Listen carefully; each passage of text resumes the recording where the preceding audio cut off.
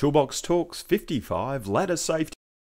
Never use aluminium or painted timber ladders for electrical work or in the vicinity of power sources. Among the dangers, the paint may be electrically conductive and reduce the friction needed for your hands and feet to stay in place on the ladder. Use an approved fiberglass ladder instead.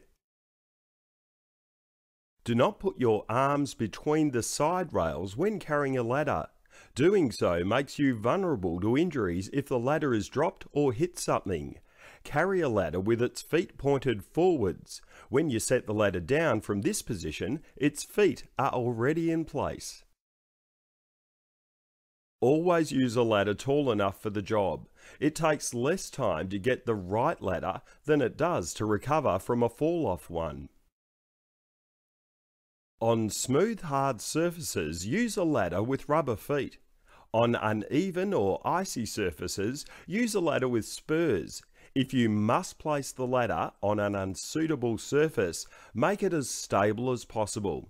If, for example, the surface is gravel, dig the feet into the gravel, then secure the ladder by some additional means. Visually inspect the ladder before each use. Remove slip hazards such as grease, mud or oil. Look for protruding rivets, loose steps or rungs, cracks in the side rails or other mechanical damage. If these are present, take the ladder out of service. Note the weight limit and allow for weight of equipment and supplies in addition to your own body weight. Except for in emergencies, observe the one person on a ladder rule. Even if the weight limit would allow for 2 people, there is too much risk of stepping on heads and fingers, and both people can fall in this instance. Use the 3-point contact method when climbing. This requires 2 hand and foot or 2 feet and a hand to be placed on the ladder at all times.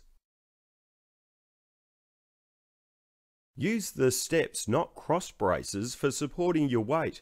The cross braces do not provide sufficient traction and have the potential to give way. Do not sit or stand on the top step or next to top step of any ladder. If you stand on the second rung down, the step stops your shins from moving forward and off the ladder.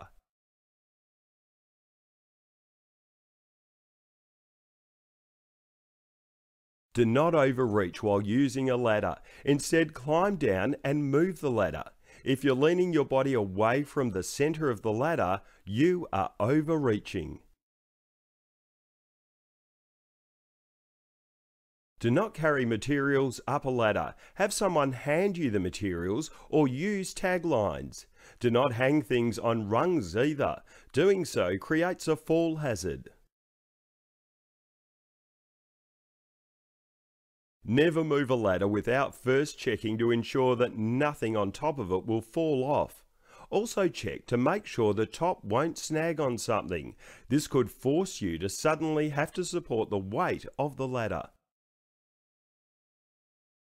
Position a straight or extension ladder so it's 1 meter out at the base for every 4 meters of vertical distance. This provides a good balance of forces and uses the weight of the ladder to help stabilize it. Now let's go through the key points for step ladders. Before climbing a step ladder, ensure the hinges are locked. Check the cross bracing for any mechanical damage.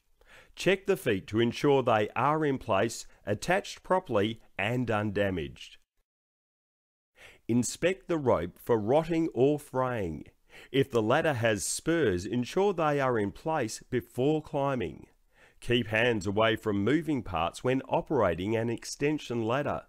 Extend the ladder 1 meter above the top of a structure or excavation and secure by tying off at the top.